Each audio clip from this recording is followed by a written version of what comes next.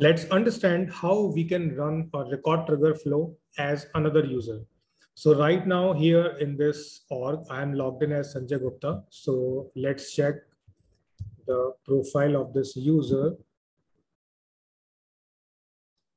So here you can see a profile of this user is system admin and I'm logged in as Sanjay.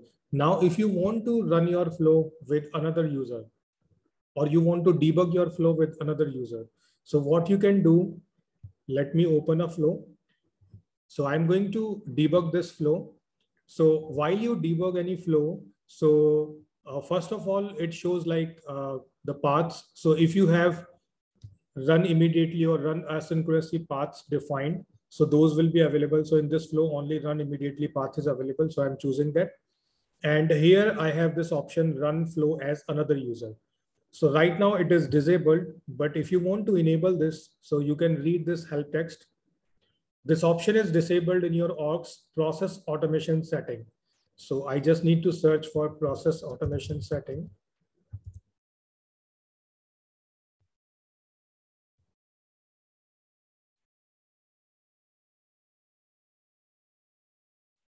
So here we need to find that option.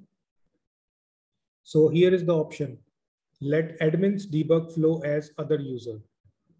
So if I enable this option and click on save. Now, if I come here and refresh the page, so now as a system admin, I will be able to debug this flow as another user. So now you can see this option is enabled and I can check this checkbox. And from here, I can choose the user. So right now in my org, 2 users are active. Those are having Salesforce license.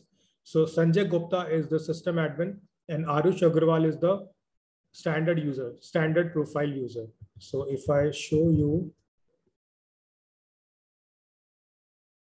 so here you can see this is the another user whose profile is standard user and it is active. So here I can choose this user. Now, if I choose particular record, so this flow is basically created for user object. So that's why it is showing users. So if I select particular user, then I can click on run. So this flow will debug as per this user's profile, permission sets, roles, and all, right? So this way, if you don't want to log in with that user and you want to remain as a system admin and still you want to debug your flow as another user, so that you can do with the help of this feature. So remember, first you need to enable the setting through process automation settings, and then only you will be able to debug your flow as another user. So if I open any other flow like account share, and if I click on debug, so here you can see I can select the user and this time it is asking for accounts. So this flow is basically created on account object. So that's why it is asking for account records. Earlier flow that I opened was created on user.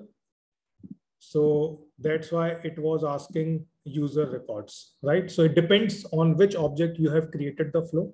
So basis on that, your flow will ask for the triggering record. So if your flow is created for user, so you need to enter user record. If it is created for account, so you need to enter account record.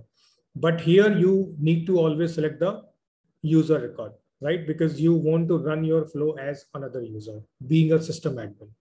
So this is all about how you can run or how you can debug your flow as another user being as system admin.